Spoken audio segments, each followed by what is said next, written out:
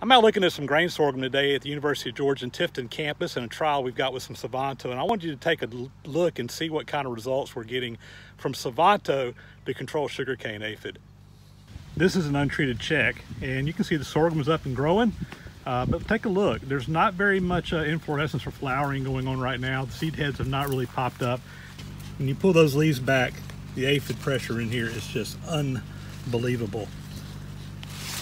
This is a plot that received a foliar application of Sivanto about 7 days ago. And we come in here, number one, you can see a lot of the flowering going on. The seed heads are popping up, the maturity is farther along. And when you look down in here, yeah, there's a few aphids, but we are well below threshold, and we look nothing like what we saw in the untreated check.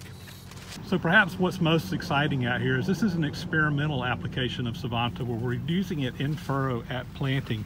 And look how uniform the tops are coming up. And when you come out here again, pull down into the canopy, and I'm not going to say there's not any aphids in here. There's definitely a few, again, well below threshold, but this is from an in-furrow application at planting.